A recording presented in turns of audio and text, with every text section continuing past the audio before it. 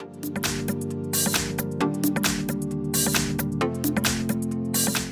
everyone, here we've got WIKO View 3 and let me share with you how to update apps on this device. So first of all, make sure that you've got the internet connection because obviously it is required in order to download something, and then let's enter the Play Store. Let's tap on it. And right now, since we are in this starting page, then we have to tap on this three bars icon in the left upper corner.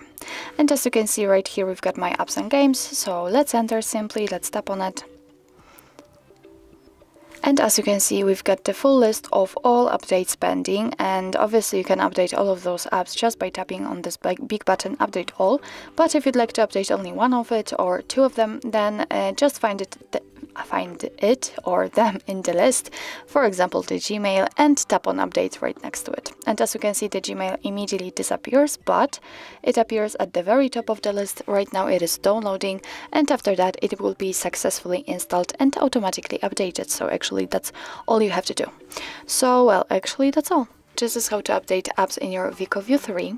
Thank you so much for watching. I hope that this video was helpful, and if it was, please hit the subscribe button and leave the thumbs up.